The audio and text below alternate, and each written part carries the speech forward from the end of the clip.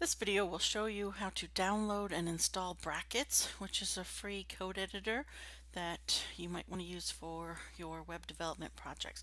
So you can either search for Brackets in Google, and it should be the very first thing that comes up, or you can go directly to brackets.io. Now, Brackets is made by Adobe, which is kind of cool because they make Dreamweaver as well. And this is somewhat in competition to Dreamweaver, but not too bad. So you're going to just click the blue button that says Download Brackets. And this should be customized for your operating system that you're using. This can be used on OS systems such as Windows, Linux, or Macs. So that's kind of cool. Alright, it shouldn't take very long to download here. And then we're just going to go ahead and install. And I just need to put it in my right spot here. For most of you, the default location should be fine. And then go ahead and install that. You don't have to have any accounts set up or anything like that for Brackets, so we are happy to do that. And just give it a minute to install, and then it's going to, if you didn't change anything, it will place a icon on your desktop, and you should see it also in your Windows start menu. I'm just going to pause while this is installing. Okay, when it's finished, you'll see a notification that it was finished, and then you should see it come onto your screen. I don't see it there. Okay.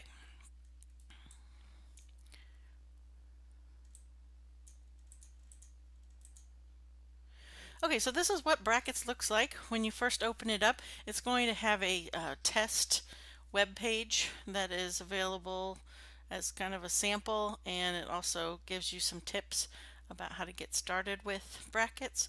A couple things that I want to point out. If you want to close a file, such as the one that's currently open, you can hover over the file name and there will be a little X that shows up. You can click that X and that file will close. Okay. If you want to create a new file similar to most programs, you can do File New and you can start coding. Now there's lots of things that you might do if you're like me and you want to have bigger font because your eyes are going bad in your old age. You can hit Control ++ and just keep hitting it, and then your text will get very big, which is nice. Similarly, you can do Control -, and you just hold the control button down and press minus many times so you can make those adjustments. There's also some other things that you can adjust with like the themes. It defaults to light, but if you prefer a dark background with light font, you can go ahead and do that. Oh, and look, there's a nice little thing here that tells you your font size. So the first thing that you want to do is that Brackets doesn't know what type of program you're going to be coding in. If you take a look at the bottom here, it says text, and you can click on text and you can see all the different types of programs that you can code with Brackets. So for us, we definitely want that to be HTML for the first couple weeks that we're going to be working with HTML files, and you can either change it through this drop down menu, or you can just go up to File, Save As, and you can save it as an HTML file. You'll need to actually put .html. So if this was your page and you wanted to do like chapter 1 practice.html, that is how you would save it. You would save it as type all files, and then you would navigate to the folder that you have set up for your classwork. Okay, and then click Save. Now, a couple things to take note of when we are naming files in HTML.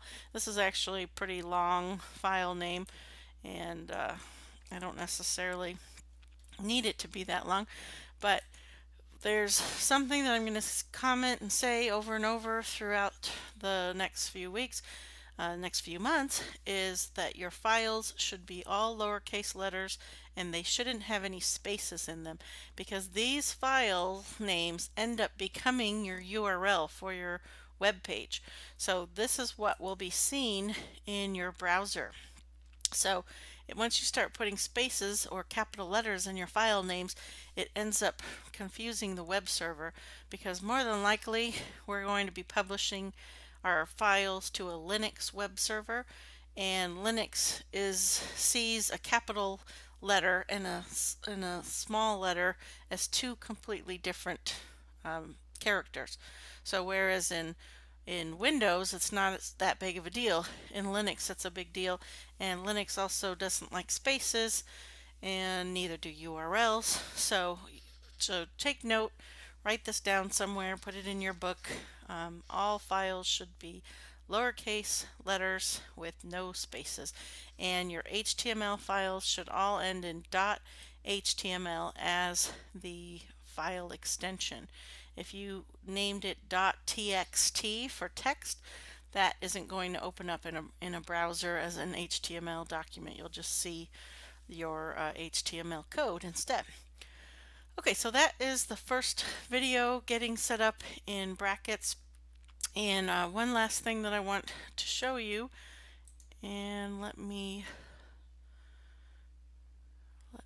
look for one last thing about, okay, no.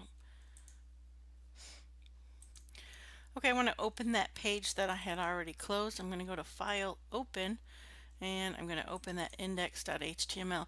So this is the page that came up when we first opened the brackets tool, and you'll see here that all of the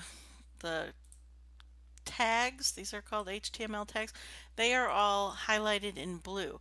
And what's cool is most HTML tags have an opening tag and a closing tag. So like here on line 13, this says H1, and that's an opening tag. And then the H1 closing tag looks very similar, but it has a slash in it.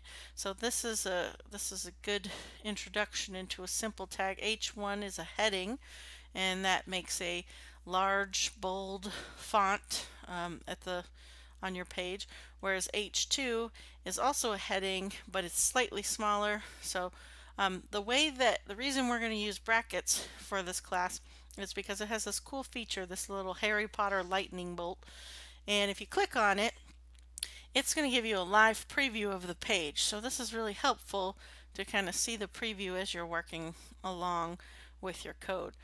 So you're going to get this button that says, okay, it's going to launch in Google Chrome. So you need to have the Google Chrome browser installed on your computer in order for this to work. So I'm going to go ahead and click OK. And what this is doing is it is showing me the sample page that this HTML document, you can see here. Here's that H1, getting started with brackets. Here is the H2, this is your guide, and so on and so forth. Then we have P, which is a paragraph. That's your first paragraph. One last thing I want to mention to you is if you right click on a browser on anything that's text, if you do this on an image, it's probably not going to work. So sometimes I like to go off into the sides. Google Chrome, you're seeing a Google Chrome menu here, has a view page source. So once you click on view page source, you'll get something instead of HTTP, you'll get something that says view source, and you'll see the actual HTML file, which should look very similar to our code editor. Okay, the only difference here is our code editor makes it nice and pretty with colors and things like that, whereas the view source in the browser is just basic text. So view source will, for purposes of what you might want to look at and what I look at when I'm grading your papers, is I'll go into view source to kind of get an idea what your code looks like without you having to send me the file. So as long as we have a file up on the internet on a website, I can see it. Now, this file right here is local to our computer, and anything that you develop in brackets, you're going to save to your computer or to a flash drive. Once you get to the point in the class where we start using a web server, you're going to take that file and any of the associated files with it, such as images or style sheets, things like that, and you're going to upload those to the cloud or to your web server, and then you'll create a URL for that web page by uploading it, and you'll send me that URL. So that's how we're going to be exchanging files in a few weeks. Okay, hopefully this got you started, got you feeling a little more comfortable with brackets and how to install and use brackets. Thanks, bye.